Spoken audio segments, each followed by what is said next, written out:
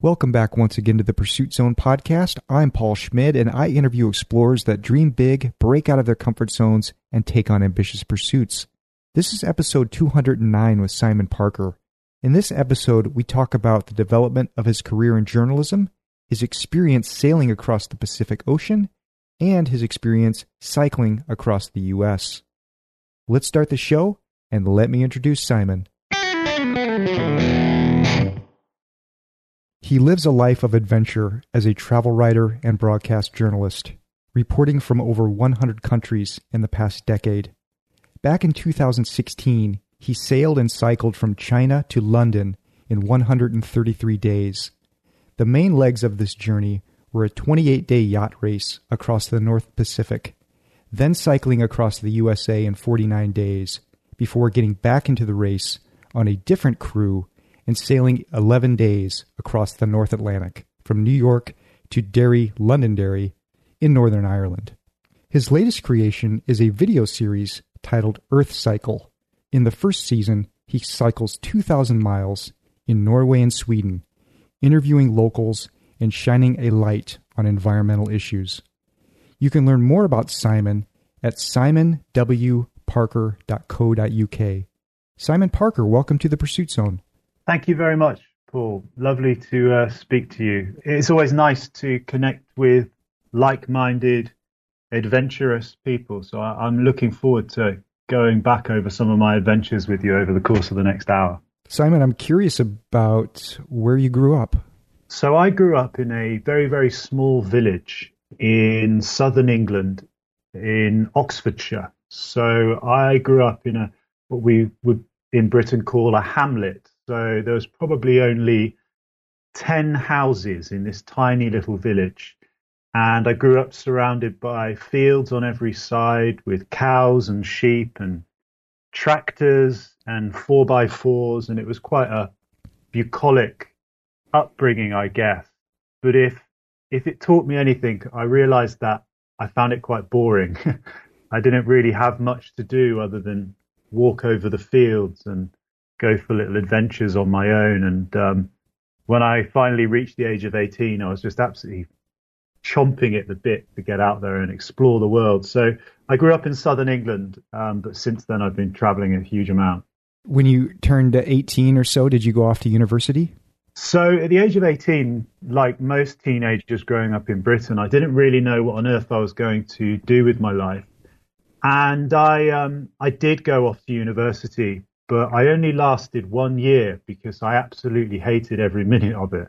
I was so restless and eager for adventure that I did 1 year at university. And then I managed to convince the university to let me take a year off, I guess a sabbatical, or I think they called it an interruption of my studies. So I went off and I spent 18 months hitchhiking from the very northernmost point of New Zealand all the way down to the southernmost point of New Zealand. And then I went and hitchhiked from one side of Australia all the way to the other. And after 18 months, I returned to Britain just with this newfound feeling of purpose, I guess. And I went back and I knew that I really had to go back to my studies because I really wanted to make travel a professional element of my life. So I did go back to university and then I got a good degree, and then it spiraled from there, really. It became a snowball, which has then allowed me to travel around the world as a professional journalist. Did you study journalism? No, I didn't. I studied English and cinema, actually. I often get asked by people about studying journalism, and I personally learned everything about being a journalist on location, being in the studio, being in the newsroom. And if there are young people listening to this who are thinking about what they may one day do, my advice would probably be to do a degree, but do a degree in something a little bit more broad. I think most skills that you can learn about being a journalist can be learnt on the job. I think it's much better to get a foundation in history or politics or economics before then you can branch out and learn to be a journalist on location. I'm surprised that after those adventures in New Zealand and Australia, at the age you were, that you were able to go back and focus on studies at all. I would have thought you would have just said, "This is so much fun. I want to keep going and doing the adventure part." Yeah, I guess you would think that, and that did cross my mind. But I really wanted to strive to make a career out of something and be respected in a professional capacity. No disrespect to those people who've chosen a life of adventure and go off backpacking at the age of 19 and never come home. But I didn't really want to just backpack around the world and work in bars or volunteer on farms or goodness knows what. I did that for a couple of years. But what I really enjoy about what I do now is I get to live that life. I get to pretend to be a backpacker. But then at the same time, I also have some form of journalistic and professional credibility, I hope. So it's a marriage between the two things. I get to go off and behave like a teenager and go off and climb mountains and sail across oceans and do stuff like that. But then at the same time, I've turned that passion into something which earns me at least some money to survive. Whereas if I would have gone the other option, I would have had to work in a bar or do perhaps lesser skilled jobs, which would have then provided me with enough money to go off and have these adventures. So I chose to go back to university and just put myself through it for 2 more years. And I ended up getting a very good degree just because I knew exactly what I wanted in life. So while you were going to school and preparing yourself for your initial start into journalism, what were your influences? Was there stuff on the BBC that you were influenced by? What were you consuming that you said, one day I want to make things like this? So I guess I was always very much obsessed with watching travel documentaries on TV and flicking through old copies of National Geographic magazine. When I was growing up, my parents worked extremely hard and we never really had a huge amount of money to go off and have big adventures or anything more than maybe a week in Spain or a week in Cornwall or something like that. So I'd never been off or done anything big like that. I was never in the Scouts or anything like that growing up. But I was a very, very restless young man who was just desperate to go out there and just, I think, be on his own in the middle of nowhere. When I was growing up as a teenager, I really struggled with authority. I really struggled with being told what to do by my teachers, and that used to get me in a huge amount of trouble at school. And I guess I'm still a little bit like that now as an adult. I don't really like being told how I should be living my life. And the best thing about being on the other side of the world in the middle of nowhere is that you're not really harming many people. You can be in a mountain range or goodness knows where, and you're your own boss. So I was always very much addicted to that sort of lifestyle, if I'm honest. What was your first job out of university? So out of university, I, like most people, had no idea what on earth I was really going to do with my life professionally. At that point, I hadn't really decided that I wanted to be a journalist. But what I did have was this first class degree, which I think looking back probably put my CV somewhere towards the top of the pile, which was beneficial to me. So I sent my CV out to a load of organizations around the world, and I sent it out to the United Nations. I sent it out to some non-government organizations, and I sent it to the BBC. Now, the first job I got was working for an NGO based in Brussels. And this was a 6-month internship working for the International Diabetes Federation. And I went out to Brussels and I took this internship. And if I'm totally honest, I wasn't very good at it at all. I really didn't like sitting behind a desk. I didn't really enjoy doing communications. I didn't like the idea of doing something like that stuck in an office. I just felt so restless again. So I did my 6 months there. But if I'm honest, I probably didn't get out of it what I should have really strived to. And I was just desperate to move into a slightly different field. So I went home and I applied for an internship placement at my local BBC radio station. And thankfully, they took me on and they gave me a 6 month placement working for BBC Sport. And this first job in journalism basically involved me going around to local soccer matches and reporting on really, really low level soccer matches. And I used to call into the studio on a Saturday afternoon with my mobile phone. And I used to get about 30 or 40 seconds on the radio to report on matches that were happening around Oxfordshire. And this was my first opportunity to get my voice on the radio. So the first couple of years of my career were actually spent working in sports journalism, and I still do a little bit of sports journalism today. Actually, only last year I got an exclusive for the BBC with Roger Federer in South Africa, which was a career highlight. I love my sport, and similar to this podcast, I guess I'm really fascinated with people who have pushed their bodies to the limit. I'm interested in how human beings can really push themselves and strive to be an incredible version of themselves. I watched your TEDx talk, which is really good. I'll put a link in the show notes for that so people can go see it.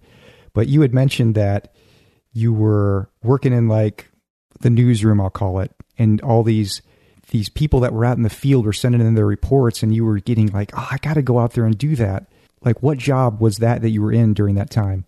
That was when I'd progressed into the newsrooms of central London. So once I moved out of local journalism, I got my first break on the national news channels, and I relocated to London and I started working for a news network called ITN.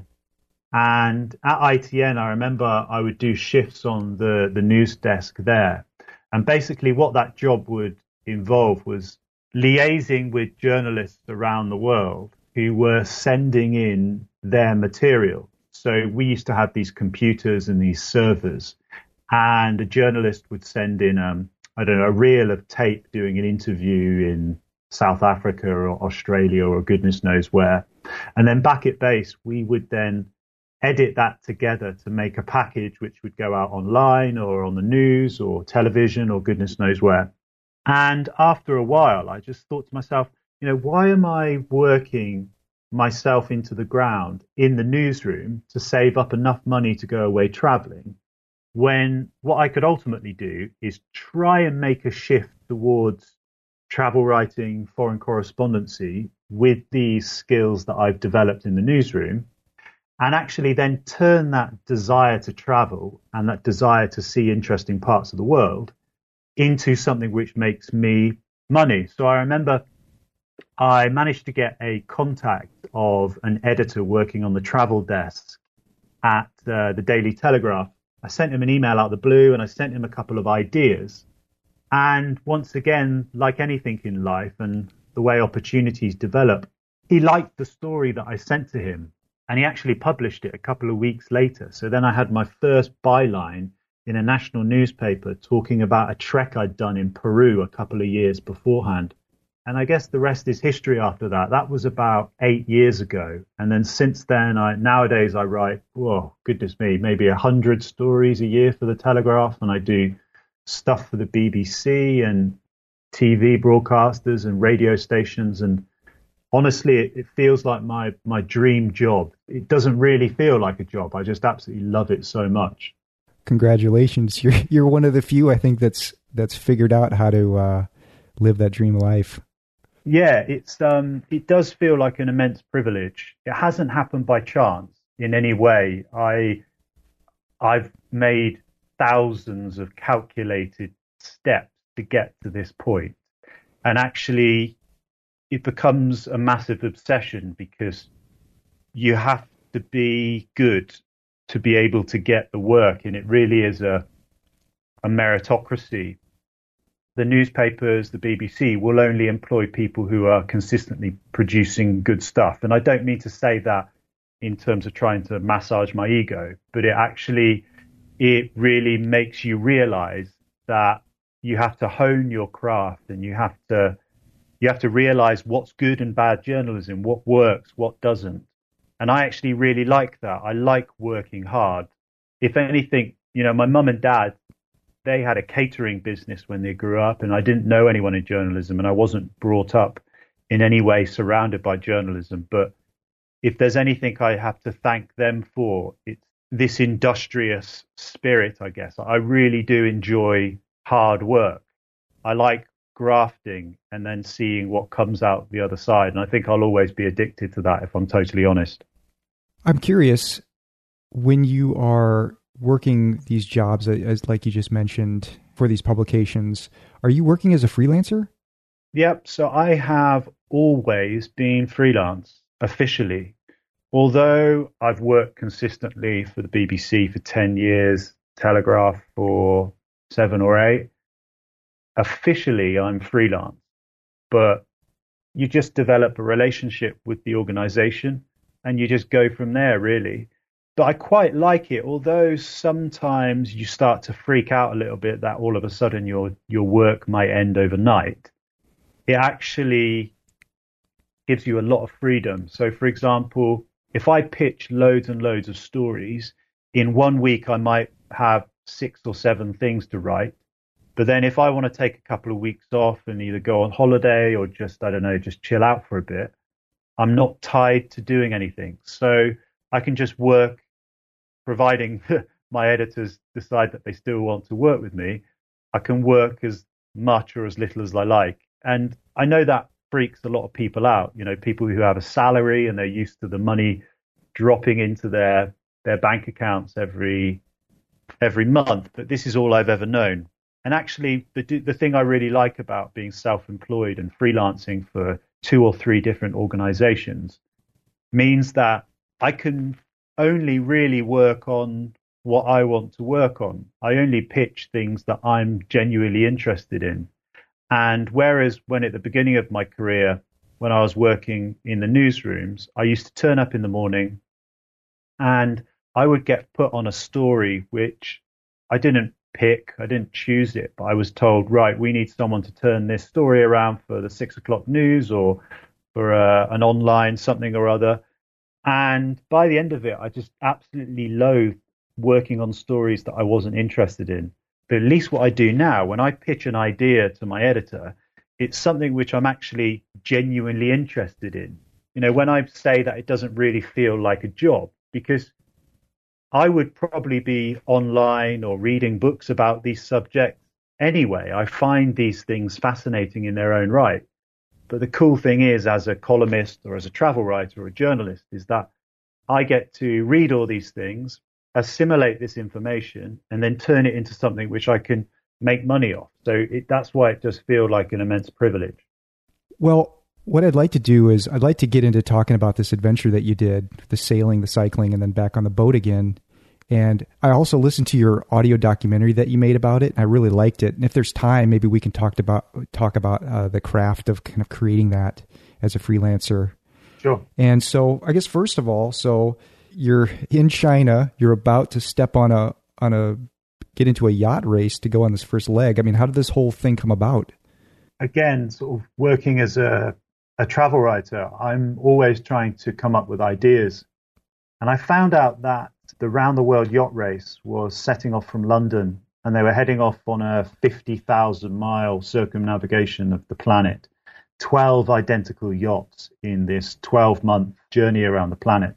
So I pitched to my editor at the Telegraph and said, have we ever had anything on this? Do we know much about this crazy race around the world? I was thinking of perhaps joining one of their training weeks and seeing what it's like and seeing if I could be put through my paces. So I wrote a story about training for the round the world yacht race. And then conversations started to develop between myself and the organizers about potentially joining a leg. So they said that I could pick a leg if I wanted to, if I could get a commission from the Telegraph. So I pitched it to my editor and he said, yeah, if you're prepared to do it, go and do it.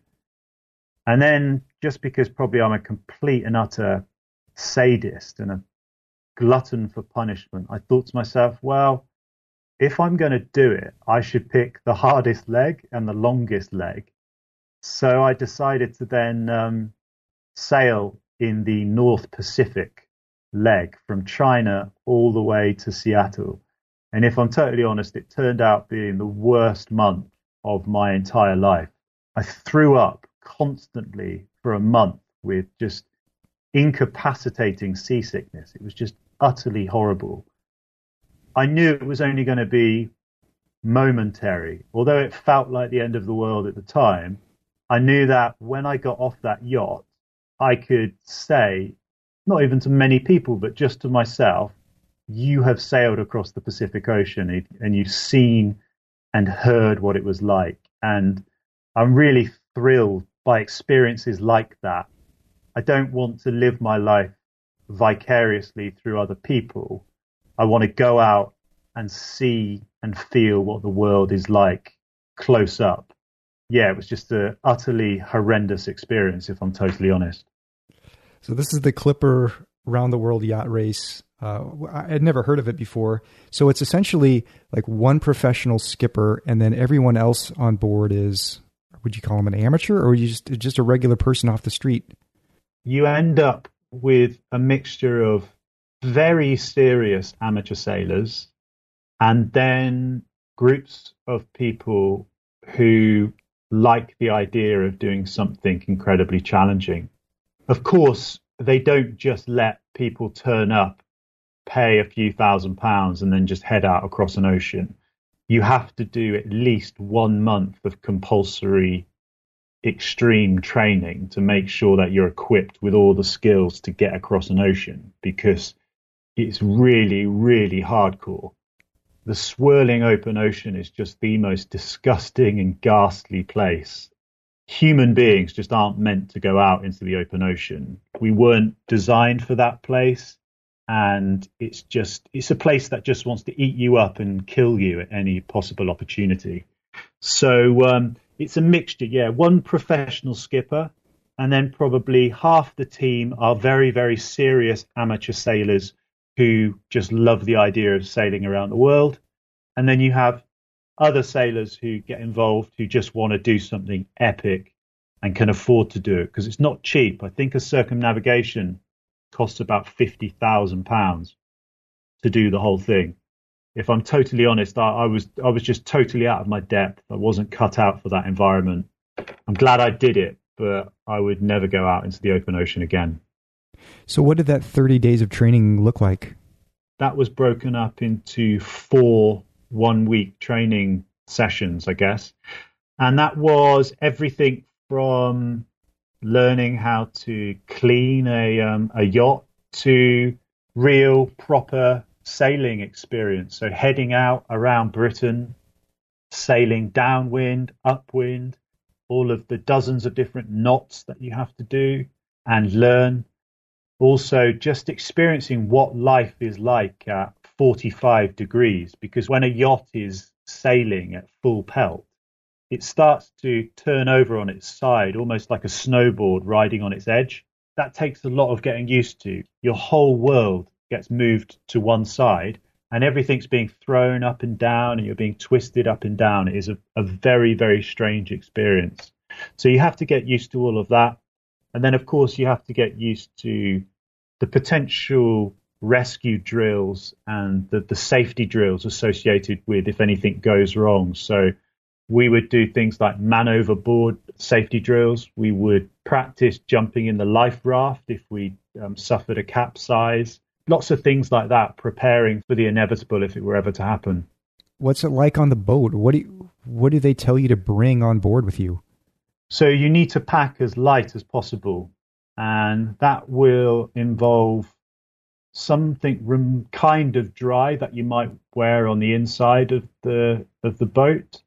But then on top of that, you need to wear your foulies, they call them, or some people call them oilies. I'm not particularly aware of the terminology in the US, but these are wet weather overalls that you wear to try and keep yourself dry. But it's pretty impossible because there's spray and waves coming over the deck, and you need to try and thrash the boat as fast as it can possibly go. And that means that it's not particularly clean sailing. You just smash through the waves as fast as you can for 7,000 miles across the Pacific. Yeah, you just take a sort of a minimal amount of stuff. I was quite lucky in the sense that I was on there as a journalist. I also had to do all of the compulsory training and I had to be one of the crew. But at the same time, I took my laptop, I took a video camera, some GoPros, I took a radio recorder, that sort of thing. So I actually had an extra probably 20 kilos worth of stuff just so that I could document the experience and tell the story at a later date. Did the race provide you with those overalls? Yeah, there was a set of overalls which were given to you. So the Clipper race has these red, their color scheme is red. But a lot of people bought their own dry suits, they're called. And these are much more professional suits, which have much tighter bonds at the wrists and the neck and the ankles. Personally, I didn't have one of these things, and it was probably one of the worst decisions I've ever made in my life because I was just constantly soaked throughout the whole experience. You're just damp. You know, when you spend too long in the shower or a bath and your fingers and your toes and the soles of your feet get all wrinkly and horrible. It's a bit like being like that for a month. And when you throw into that salt water, which is actually incredibly corrosive when you have too much of it on your skin, I remember how bits of skin just started to peel away from my hands. It was quite a strange experience. And salt water is not a very nice thing to be around for a long period of time.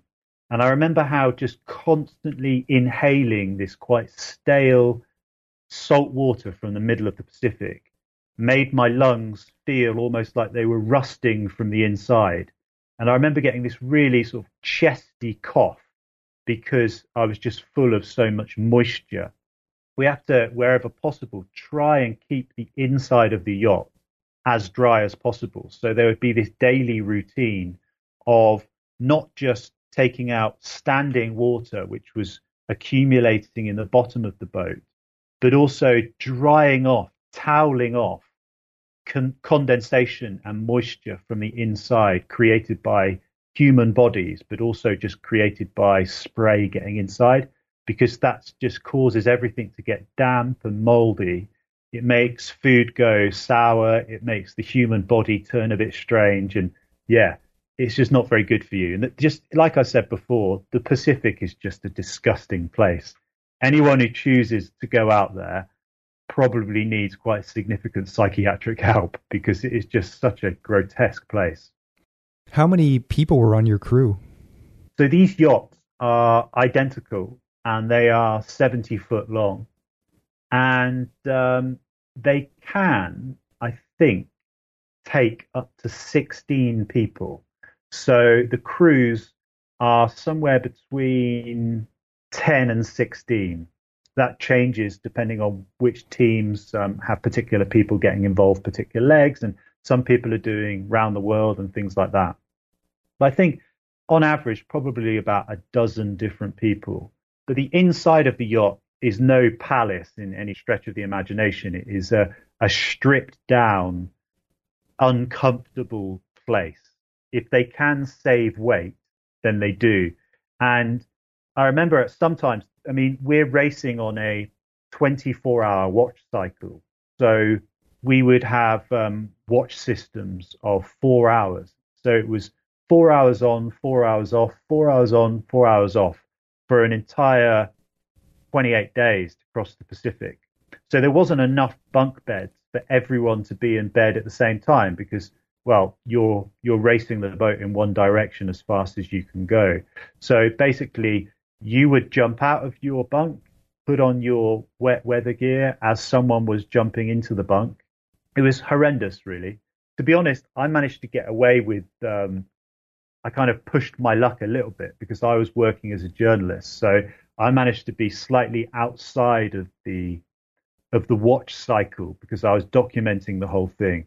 But yeah, the lifestyle takes a lot of getting used to, and if I'm honest, I struggled with it. It just really isn't the sort of place which I find fun. It's a real tough thing. Well, you had a lot of seasickness, as you mentioned, but when you were able to eat, what do they cook? Do you cook your own food? Is there a group cook or group experience, or how does that work with the food? The crew would be divided into 2 watch cycles. So generally speaking, let's say of a dozen people, or let's say 14 people, there would be 2 watch cycles of 6 people. And then outside of those watch cycles, there would be the skipper who jumps in and out of the watch cycles when he sees fit. If, I don't know, we're heading towards a particularly nasty storm, or if something needs sorting out, he'll just rotate between the 2 and sleep when he needs to, and blah, blah, blah. But then outside of that, there'll also be someone called the mother. And every 24 hours, the mother would change. And it would be the mother's responsibility to cook all the meals, to bake some cake, perhaps bake some biscuits and some cookies, and just make sure that everyone is well fed. So making cups of tea and coffee, making sure everyone's well hydrated, filling up water bottles, that sort of thing. So foods would involve things like porridge, rice, pasta, really, really quick and easy carbohydrate meals that people could just throw down as quickly as possible and then get back to work. And most of these things didn't really have much flavor. We used to just cover stuff in salt and sugar and syrup and just try and make it as flavorsome as possible. And like you said, I did have really, really bad seasickness on that journey. And I remember we had this specific brand of sweet chili sauce. And this sweet chili sauce, and we had sweet chili sauce and we had sriracha sauce. And this was the only thing we really had to make our food even remotely flavorsome. So we used to have a big bowl of pasta or rice, and then we used to cover it in sriracha. But at the same time, I was really, really unwell with seasickness. So I used to eat this big bowl of pasta, cover it in chili sauce because it was the only palatable way of getting it into my stomach.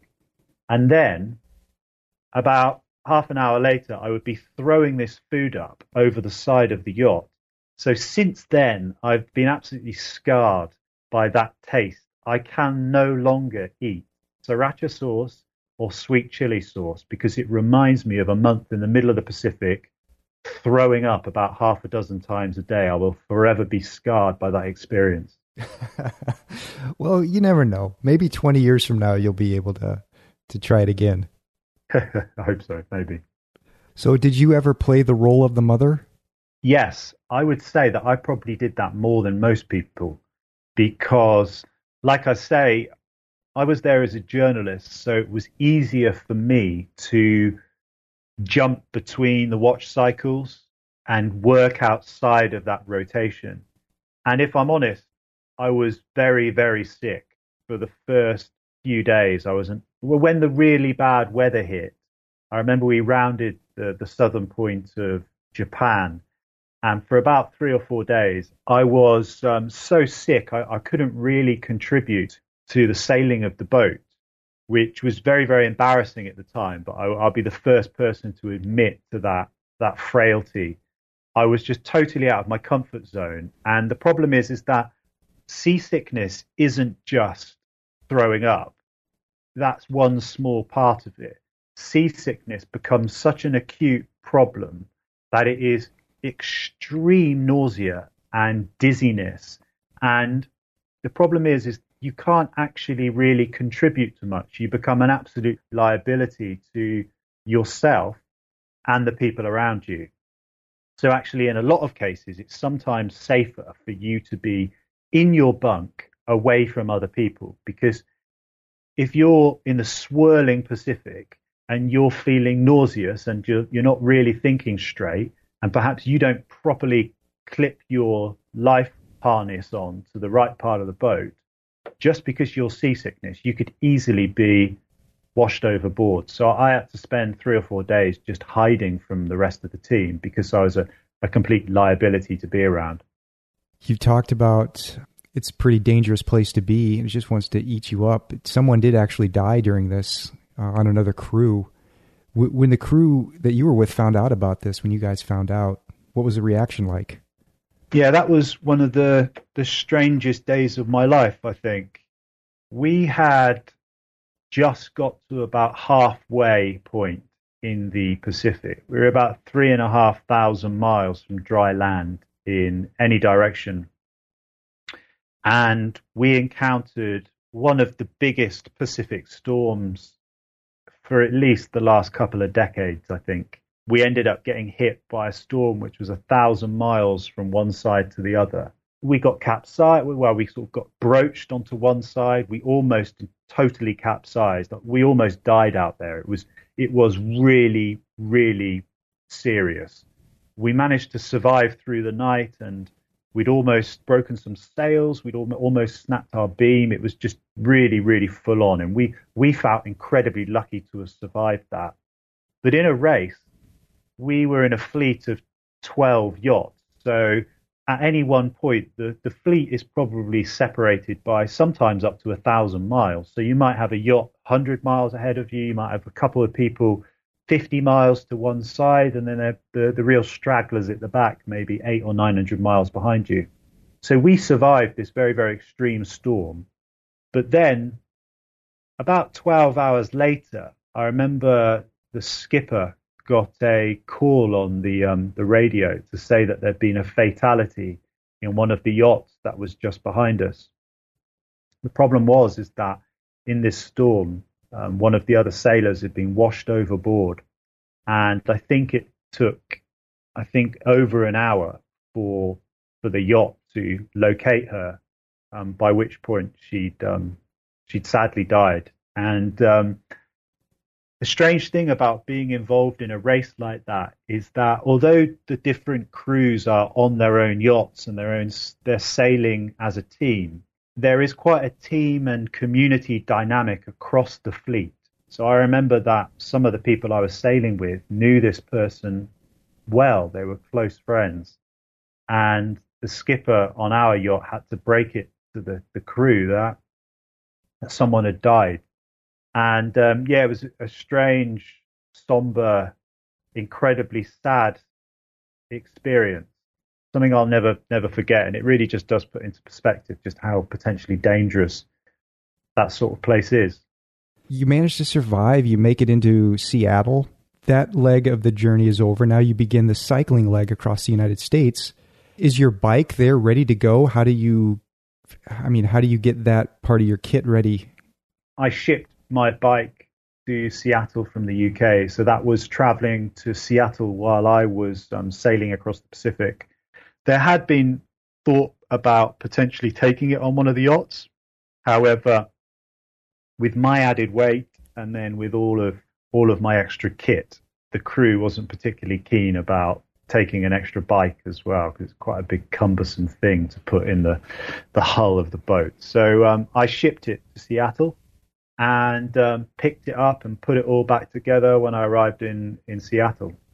And part of it was that you were towing a trailer. Why did you decide to go with a trailer? You know what? I have absolutely no idea. I think it was a bit of naivety on my part. I'd never done a big self-supported bike ride before. I came up with this crazy idea to sail and cycle halfway around the world. But by that point, I'd never cycled anything more than 1,000 miles in one go. And I'd done that in a group and it was supported. So I had absolutely no idea what I was doing, really. I had all of this kit that I needed to take with me. And I ended up buying this Bob Yak trailer on eBay. I think it was about £30. So I flew with that out there with me. And I put a bag and stuff on the back.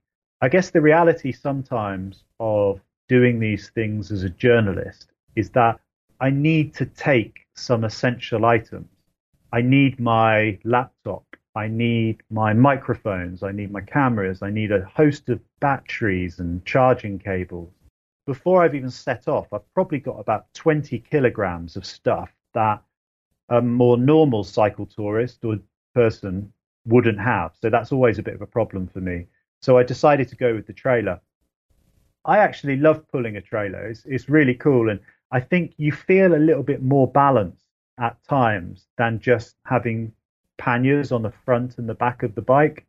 I had this fishing rod that I'd attached to the back of the bike, to the back of the trailer, and I had this flag off of the back. And I remember the first woman that I stayed with just outside Seattle, she had some Nepalese prayer flags. And she gave me these prayer flags and she said, these will keep you safe on your journey. So I strung these prayer flags from the top of this fishing rod all the way down to the back of my seat. And what you become is people can see you from a very long distance, which is great on all of the big, long, straight roads in the middle of the US. Huge trucks can see you from a distance. So I don't really care how stupid I look. I just want to be spotted, because if I'm sharing the road with vehicles, I want to try and be as safe as possible. At the same time, making yourself as colorful and as interesting as possible becomes a conversation starter with thousands of people.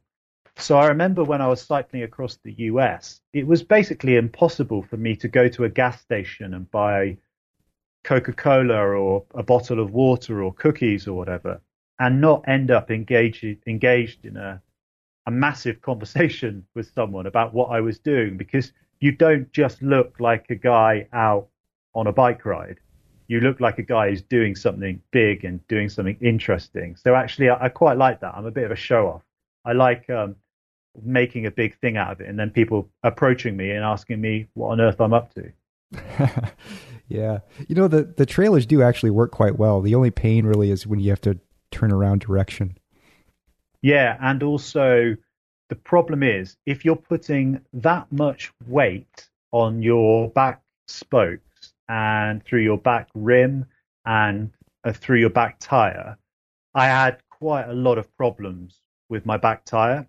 And that involves having to obviously turn the bike upside down and, get everything off. And it can become quite laborious. If you're having punches every couple of days, you've got to take off the trailer, you've got to disconnect that. And then I got through about, I think, 3 or 4 back tires just on that journey, just because so much pressure was going through that back wheel. I had so many broken spokes as well. In the end, I was just carrying a big handful of spokes just to try and get from one side of America to the other. You had $1,000 to get you across. Was that adequate? No, not at all. It was totally inadequate. I worked out that with this $1,000 that I had, it was probably just enough money to pay for the food I'd need. It allowed me to buy a couple of cups of coffee a day, and then at the end of the day, maybe buy a couple of cold beers just to try and relax. But I had absolutely no money whatsoever budgeted for accommodation. So this was a bit of a blessing and a curse, really, because it meant that I couldn't just stop in a motel or even pay to go to an RV park. But at the same time, it really makes you realize that there are lots of people out there who are eager to be part of your journey in a sort of a little way. So when I was cycling across America, I got really into couch surfing and warm showers, which are both brilliant pre-pandemic ways of meeting people. And I really hope that we go back to that as quickly as possible, because it's a fantastic way of connecting with like-minded people. So I used to just go and pitch my tent in people's backyards when they invited me, or I put my tent up in quite a few national parks and just did a bit of wild camping. I think only once did I spend, $50 on a motel, because I can't remember what happened, but I think my bike was broken and I was horrendously sunburnt or something. And I just thought to myself, it's $50. I've got to splash out. I've got to do this. I have to have a cold shower. But yeah, most of the time I just wild camped in the middle of nowhere or got invited into people's homes. It was an amazing experience. Who was the most interesting person that you met? Wow. I stayed with such an incredible breadth of people. I stayed with rich people, poor people, old people, young people. I think I stayed with 2 or 3 veterans from the Vietnam War. I stayed on the porch of a Lutheran pastor. I stayed in the pool house of some tech millionaires. They were awesome people. I stayed with some particularly religious people, which for someone who comes from somewhere like Britain, for me, that's quite strange. There are pockets of quite extreme Christianity in America, which is fascinating, but it's quite different in contrast to Britain because we don't really have that sort of thing. So that was very interesting. I stayed with some very interesting Christians. I stayed with farmers. I stayed with this one guy on this ranch in Montana. I'd broken my bike on this long straight road in the middle of Montana. He stopped and he said, "You can come back to my place. I've got a workshop. We can fix your bike." So I threw my bike onto the back of his pickup, and he drove down this road maybe 1.5 miles or something. And his house, the area around his house, was probably the size of a small county in British terms. He was surrounded by cattle and horses. Just his workshop outside his house was the size of someone's normal house. It was incredible. And he cracked open a few cold beers. He had some employees come over. He was, I can't remember what it did. I think he was a carpenter. He fixed my bike. He gave me a warm place to stay for the night. And then we said our goodbyes the next day. It was an amazing experience. And just, traveling in that fashion, you realize that the world is just full of incredible people. And most people just want to share a little bit with other interesting people. And I can't wait until we just get back to that. The last year has just been such a shock to the system for me, and I think for all of us. We're all desperate for human contact again. Was that your favorite part of the cycling leg, meeting the people? Yeah, I love not knowing what's going to happen next. It's really, really addictive. That's why I try and turn these journeys into something a bit more mainstream now, that I can share these experiences with people around the world through television or radio or through newspapers. Because I think there is an interest in that. There is an appetite and an interest in the kindness of strangers.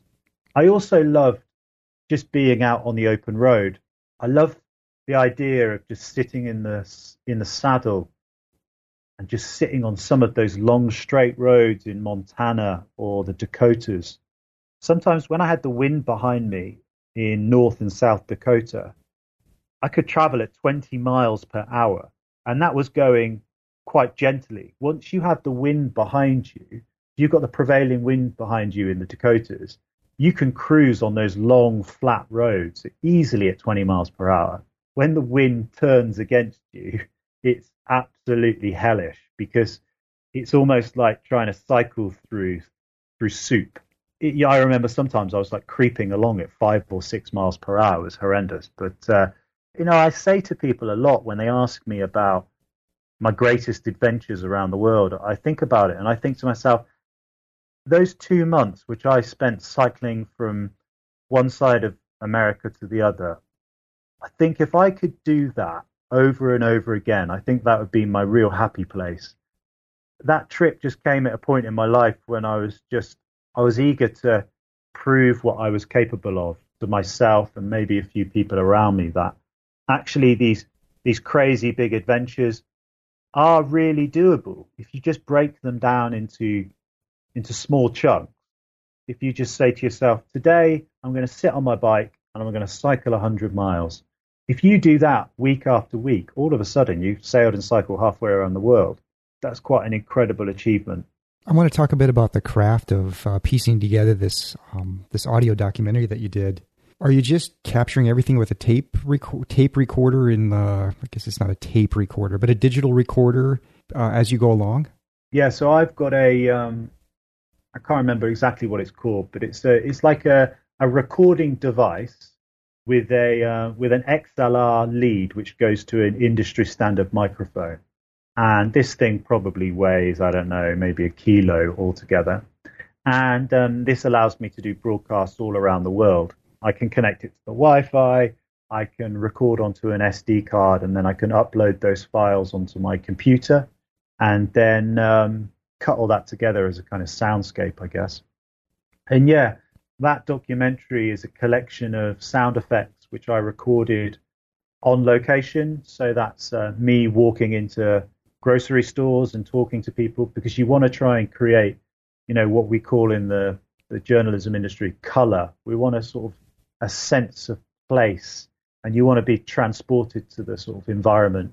And then what I will then do is at the end of that, I will record a voiceover, and then I will then intertwine that to create some sort of narrative. And then I will also record individual interviews with interesting people I meet along the way, who can give me an insight into, where they live, who they are, and a particular element of the story which I'm trying to capture. And yeah, like you say, that went out on the BBC World Service. That was a really cool project.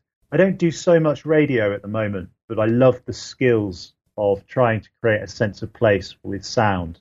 And I'm very eager to do more projects like that in the future. Yeah, I love those types of content. Just love it. That's kind of what led me down eventually the road into podcasting. Was the very first time I heard the show This American Life on the radio, like 20 years ago. I was like, oh my gosh, that was so good. How do you do stuff like that? That's just what I wanted to learn. I love radio, and actually radio has really stood the test of time over the years. I think radio statistically is more popular now than it ever has been. So it is timeless. Again, I often think about and get asked about what discipline do I enjoy the most, because I do print, online, radio, television now. And I would have to say probably my heart lies with radio, because I think it is the most challenging but also the most interesting journalistic form. I think if you can create a solid story with sounds and with a good tight script, those storytelling elements can then be transmitted into something like television, where you have this whole other medium available to you in which people can actually see what you're doing and where you are. But if you can learn those initial skills in something like radio, it really puts you in good stead for then storytelling in the future. So on this audio documentary that you created, what do you deliver? Are you then dropping your individual pieces that you recorded into some software, and are you the one that's doing the editing? Yeah, so I cut everything. Maybe 30 years ago, 40 years ago, that would have been different.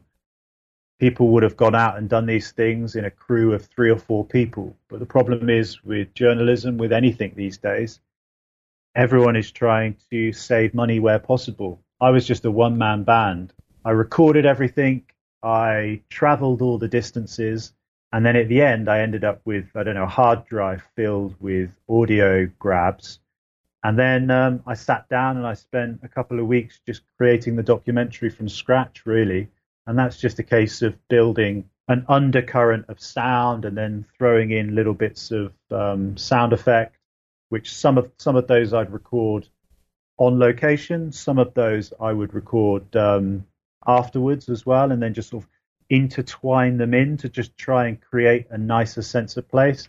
And then more of my script, and you just want to try and build a kind of from the foundations up, a story. Basically, it all just boils down to storytelling. And what software did you use? I used the most simple software to use. I just use Audacity. I've tried lots of different types of editing software. I think they are complicated for absolutely no need, essentially. For all I'm doing, I'm not creating a record. I'm not trying to create a #1 album. Everything I need is just a couple of timelines, some volume controls, and then maybe just smooth off the edges to make everything just kind of flow and look a bit nice in waveform. And then it should sound good. So if anyone out there wants to try and make their own audio documentaries, keep it very, very simple, because actually the essentials and the fundamentals of creating audio documentaries are incredibly simple. Don't try and overcomplicate things. Did you have any official training, or are you entirely self-taught? Entirely self-taught. I've never really had any official training in any element of journalism, actually. I've just taught myself everything on the job. Again, if there are people listening to this who are eager to one day become journalists, I would encourage them to just try and learn as many different skills as possible, because that has allowed me to make a living as a journalist, because I work across different mediums. I can work 2 or 3 different video editing softwares, not particularly well, but I can do basic things. I can use Audacity or Adobe, Photoshop, things like that. And these are just small things that you need to tell interesting stories. The days are over where a writer can get paid a decent salary just to go out, produce 2,000 words and take a paycheck. It just doesn't work like that anymore. You have to be able to, tell stories in different forms. Now, if you are doing this sort of a piece as a freelancer, are you able to share, like, what kind of money can you get from doing a piece like this? The BBC thing? Yes. Well, I probably made a few £1,000s from that trip in total. I think I worked out, when I added it all up, all of the time I put into that journey before and after, I think I worked out that I was probably earning about $20 a day. So you don't do these things to make lots and lots of money. You do it because you want it to lead on to the next thing and the next thing. And like any career, you just gradually climb up the ladder and you gradually earn more money, basically. But I remember that project was a labor of love. I wanted to sail and cycle around the world. I didn't have to pay for it. I mean, if the whole trip, if I would have paid for the whole trip, it might have cost me $30,000 or $40,000. But actually, I managed to make money from it. So where I was at in my life and where I was at in terms of my journalism, and I wanted to prove to people what I was capable of, and I wanted it to be a springboard to the next thing, which is, I guess, the way I think about everything in my career. I want it to be the next opportunity. It just seemed like the right thing to do. But yeah, if you ever break those things down into, well, what could I be doing instead? It's not cost effective, but it depends. Do you want to get paid to sail and cycle around the world, or do you want to go sit behind a desk somewhere for $200 a day? It's up to you how you want to live your life. Well said. And the next thing, it's a good segue into Earth Cycle, which I think is your latest project. How did the idea for this come about? Yeah, so when I was cycling across the US, I remember cycling into the state of Ohio. As I entered Ohio, there were these cicadas which were hatching from the ground. Every 17 years, this specific species of cicada hatches from the ground, and there was absolutely millions of these things swarming around me. As I was cycling through, I started to think to myself, this is an incredible privilege to actually be here right now as this animal is emerging from the ground. And as I cycled on for the next 10, 100 miles, I started to dream up this idea about the natural cycles of planet Earth and how it is an incredible experience to see these things at the gentle speed of a bicycle. So by the time I'd reached New York, I dreamt up this idea for Earth Cycle. And the concept and the premise of Earth Cycle is to cycle massive distances around the planet, maybe 1,000 or 2,000 miles in one go, while attempting to chart the seasonal cycles of planet Earth. So it's an opportunity for me as a journalist to go on these big, grueling adventures, but at the same time, uncover interesting things. So in the first series, we shot it in Scandinavia on a 2,000-mile bike ride through Norway and Sweden. And I was investigating things like endangered bee species or particular types of invasive species in the Arctic Ocean. I was foraging for seasonal mushrooms with local experts. That's the sort of thing. I think there's an emerging trend for that sort of programming, and hopefully Earth Cycle is going to be at the crest of that wave when we can get out and make more programs. Were you more than just a one-man band this time? So yeah, for that trip, although it was just me on my bicycle, I was followed by a cameraman in a car, because there's only so much one person can do. You need, if you want to make TV especially and actually look any good, you need to collaborate with a production company. So I spoke to a chap called Cliff Webb, who I was actually filming for crossing across the Pacific and the Atlantic. And I said to him, do you want to collaborate on this program? And then over time, we developed this program together. So Cliff and 1080 Media provided a cameraman who came and followed me. And then all of that footage went back to a team of editors who then turned that into a 5-part series. Are they providing the financing ahead of time? So you're sort of getting paid before it airs? No. So again, myself and the production company took a punt on the idea. We self-funded that, and then we have now sold it in about 20 countries around the world and have made back all of our money, which is great. Because once again, we believed in the idea. You just get a nose for an idea. You get a nose for a story over time working in this industry. And if you have enough conviction that something's good, I don't think you should expect other people to necessarily take a risk on it if you're not prepared to take a risk on it. We knew that Earth cycle was a good idea. Over several months and a year, we developed the idea and we believed in it as a concept. So we put a little bit of our own money into it and we went out and filmed it. So far, it's proved to be a good investment of our time, I think, because we recently won an award in the UK.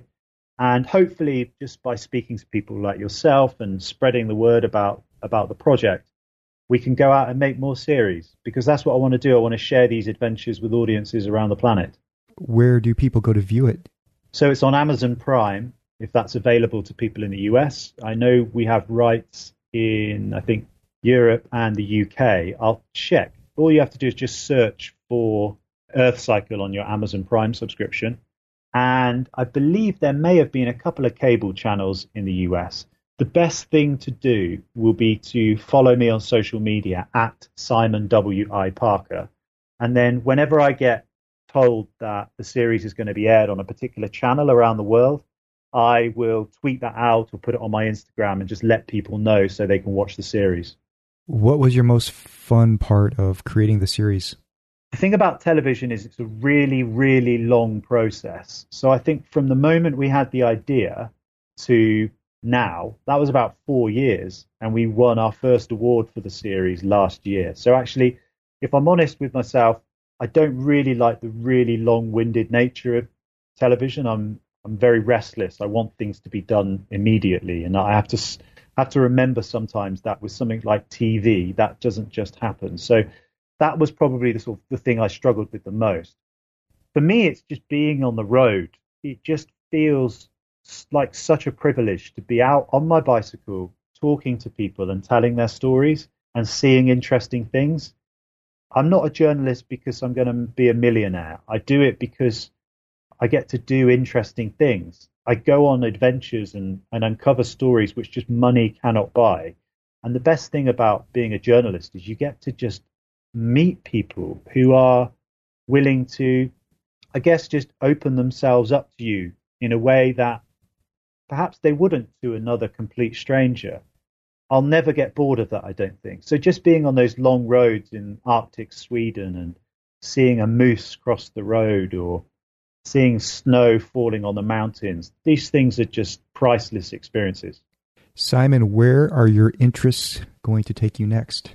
Well, good question. I mean, I'm always looking for new and interesting journeys which can allow me to uncover something interesting about the world. So before Christmas, I set off on a big project for the Telegraph newspaper in the UK. It was a 6-part article series and several short films. And I cycled the length of Britain.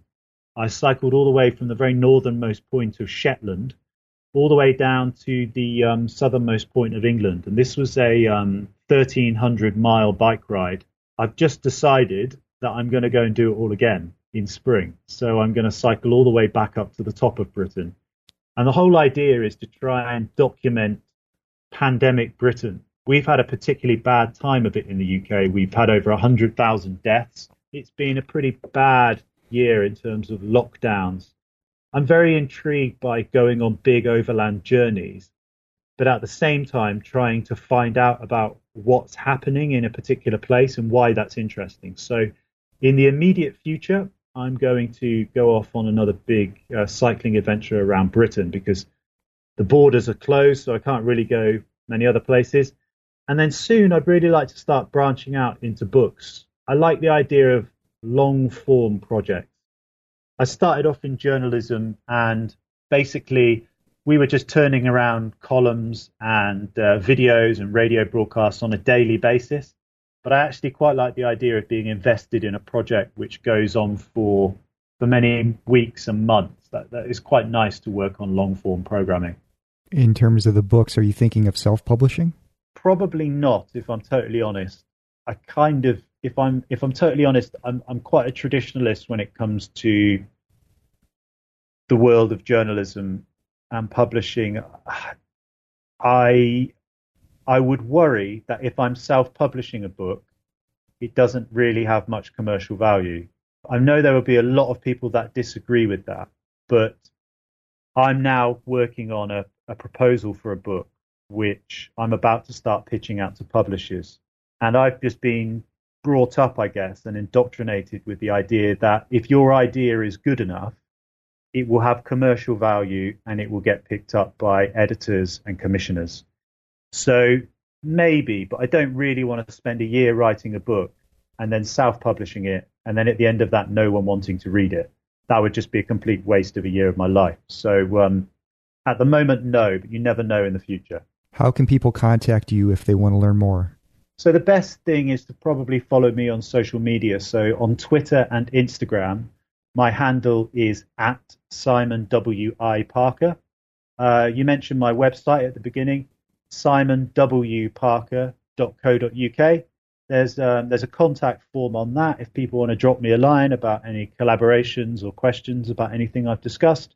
Yeah, the best thing to do is probably follow me on social media and just interact that way. Okay, Simon Parker, thanks for coming on the show. I appreciate it. It's been great talking to you. I love hearing about these adventures, and best of luck on your next cycling adventure in the UK. My pleasure. Thank you very much. Thanks again for listening. This episode was recorded on February 5th, 2021. If you want to write to me, my email address is paul@thepursuitzone.com. You can also leave me a voice message by either recording a message with your phone and emailing it, or by using SpeakPipe. You can do that by going to speakpipe.com/thepursuitzone. The best way to support the podcast is to subscribe and tell all your friends and family about it. Be sure to follow The Pursuit Zone anywhere you get your audio content. To find out more information about this episode and others, head on over to thepursuitzone.com.